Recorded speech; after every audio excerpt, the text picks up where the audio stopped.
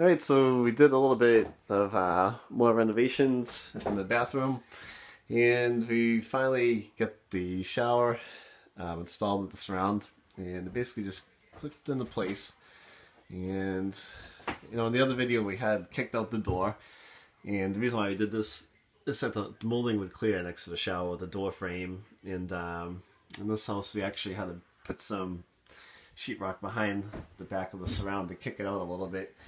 And now what we're going to do is put some sheetrock above the surround, sheetrock in back of there, and on the side here we had to build a half wall. Well, not a half wall, but like start off a wall because there's some space where the tub is. So I'll let you take a peek in here. And this is kind of how we did it. We started up top there and built like a frame on the top and put another piece of wood over there. And we had to put a piece of wood here for a shower. Had to peek out and cut a hole in the piece where the surround is for our nozzle.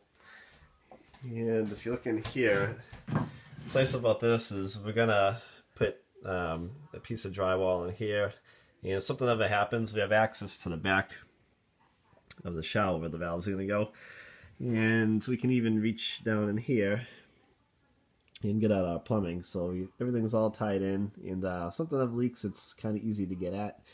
And this is how the bottom is framed. We kind of framed it together, and just kind of give you an idea if you need to do something like this in your bathroom too. If you have like a little bit of space and need to build like start off a little bit of a wall. This is the back side of the wall. And here's another piece of wood right here where the shower valve is going to go, well, to help attach it to it. So we're going to keep on going. We're going to finish sheetrocking up there, and got to put some sheetrock down there, and we got to put the light switches in. I'll do a video for that. We're going to have a rocker that doubles as a nightlight and a timer on this side. And also on the side we're going to have like a GFI and a light switch for a light over the vanity. So this is kind of part 3 of a bathroom, and it's come out pretty good. So hope you like these videos, and we're making some pretty good headway. Actually, I've got to lay out down the floor too, so I'm going to try to do that pretty soon, and we'll be able to put our fixtures in place and get them all tied in. So definitely keep checking us out, and please subscribe to the channel. If you have any questions, just leave a comment and I'll reply back. Even if you want to know how I did something, or sometimes you get tied up in the projects and we didn't have time to film it, like this wall.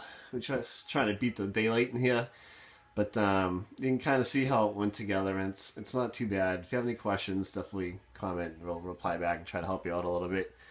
So thanks for watching.